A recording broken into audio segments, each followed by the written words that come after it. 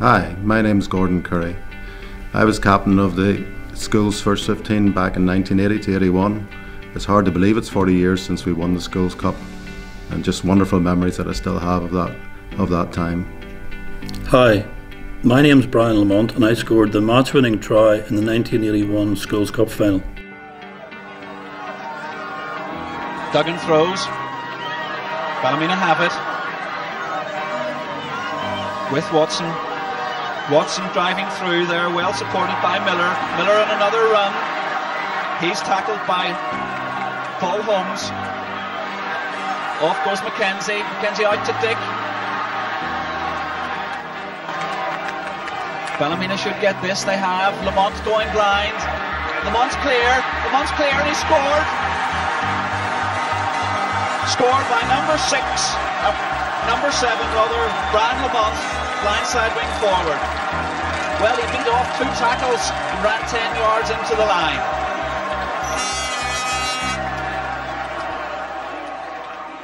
Coming into the season, we had a disappointing season the season before, so there wasn't any big, I suppose, expectation coming into that season, but we just seemed to be able to blend into a good side. We had a very strong forward pack and good backs who could move the ball very well. But one of the big changes was, I think it was the first year that we had a forwards coach in Sam Alexander and a separate backs coach in Barry Cohen, and I think just that extra emphasis got us off to a good start. So coming into January, we had to play out at Eaton Park for our first round game against Dungannon. So we won that one 16-0, and then went on to the next draw. And of course, our next 3 games we played the Belfast Big Three. In the second round we played Methody at home here, and that was a real tug of war. That was a hard match to get through, but we won that. And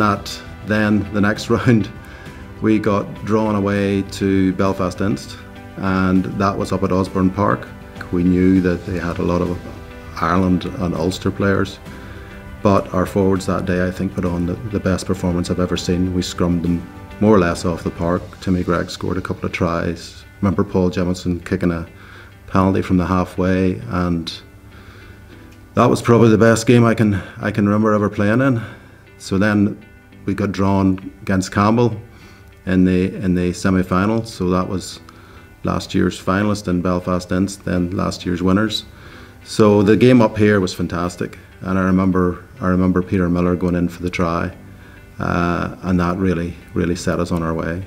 So that was us into the final, and I think we never really thought about getting to the final because every game was a cliffhanger, and we were up against some really good teams.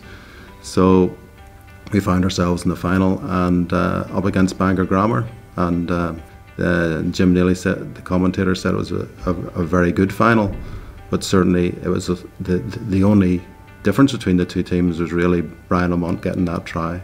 I don't really remember that much about the build-up just before the game, but I do remember when I think we had a team talk from Sam Alexander, Barry Cohen, and we ran out onto the pitch, and I remember all the whistles and shouts and flag waving, and it was you just thought, wow, this is quite a big deal. And I mean, I think as a 17-year-old boy, perhaps you didn't realise how big a deal playing in a Schools Cup final was.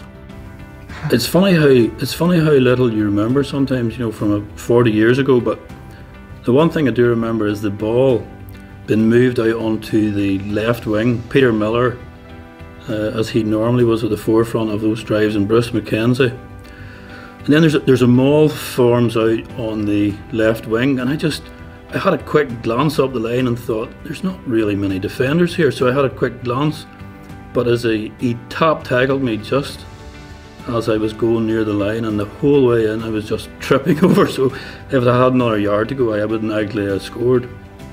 The amazing thing is my reaction after I score is very sort of low key. I think it was almost surreal. I couldn't really believe I had scored. It was as if, I think the only thing was the noise of the crowd. Otherwise I thought, did I really score? Has the referee given it? And then remember seeing the referee's arm go up, so I knew he had given the score. The first person onto the pitch, I remember I got hugged by a big massive bear hug by this man, and I turned around and it was my father, and he must have jumped over the sideline and over the fence and was on there, and just he was in tears. So yeah, it all comes back.